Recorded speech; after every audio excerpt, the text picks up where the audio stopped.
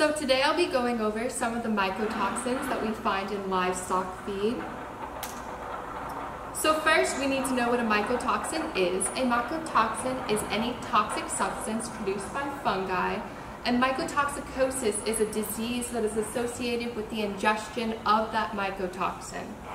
Mycotoxins are produced from cool and wet and or warm and humid environments, and some of the feeds affected by mycotoxin contamination are corn, barley, peanuts, and wheat. Mycotoxins have a negative effect on domestic animal production by decreasing feed intake, decreasing reproductive health, decreasing disease resistance, and increasing food safety risk for humans. Some of the mycotoxins I will be discussing today are aflatoxin from the fungi strain Aspergillus flavus, ZRLinone from the strain Fusarium graminearum, Dioxin Evil from the strain Fusarium graminearum, Okra toxin from the strain Aspergillus ocraceus, and fumonisin from the strain Fusarium monoiforme. So the first mycotoxin I will be reviewing is aflatoxin. Aflatoxin is a carcinogen, which means it can potentially cause cancer. It is a hepatotoxin, which means it creates liver damage, and it also decreases disease resistance in our domestic species. It can affect corn and peanuts, although it affects peanuts the majority of the time, and the concern level for aflatoxin ingestion is 20 to 40 parts per billion. Next, we have ZRLinone, which is known for its estrogenic effects. ZRLinone can cause enlarged uterus, swelling of the vulva, which is pictured here in this slide, abortion, and malformation of the reproductive tract, but more specifically, the malformation of the testes or the ovaries.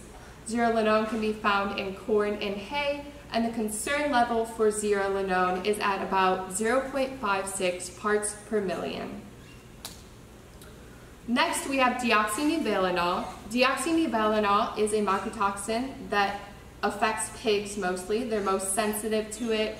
It is an emetic which induces vomiting, and it can cause feed refusal in most species, but most specifically swine, because they are most sensitive to it.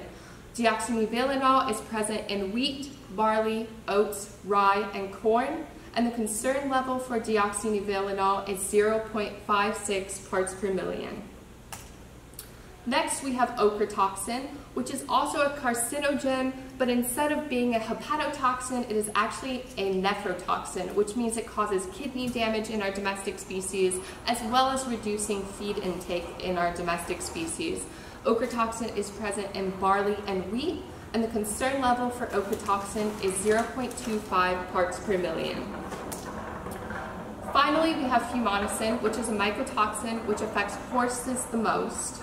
One of the main diseases that happen in equine is leukoencephalomalacia, which is the degeneration of the equine central nervous system. It can cause neurotoxicity and hepatotoxicity in equine.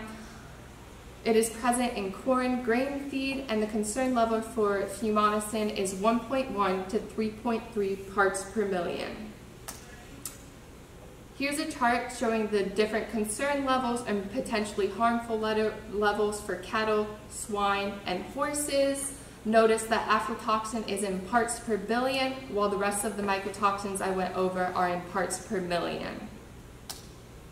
There are two different categories of mycotoxin detection. There are quick tests and there are confirmatory tests. Quick tests are composed of ELISA, thin layer chromatography, and strip tests. These tests are meant to detect specific mycotoxins, so detecting one mycotoxin out of about 200, when there is also confirmatory tests, which is composed of high pressure liquid and or gas chromatography, which determines the level of mycotoxins in parts per billion or parts per million, as well as detecting several mycotoxins in a batch, so about 20 out of 200.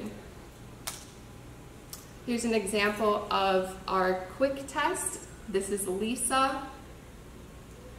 This is an example of our high pressure liquid chromatography test, which is one of our confirmatory tests. There are a couple ways to prevent mycotoxin contamination. 3 of them are keeping your feed dry, avoiding damage to your feed, and eventually storing your feed properly. These all lead to less moisture exposure, and moisture exposure will lead to fungi contamination and growth, which will eventually lead to maybe mycotoxin contamination of feeds. So you really want to store your feed quickly after harvest, decrease any insect exposure, and avoid storing grain over 12 to 13% moisture levels. And that's my works cited.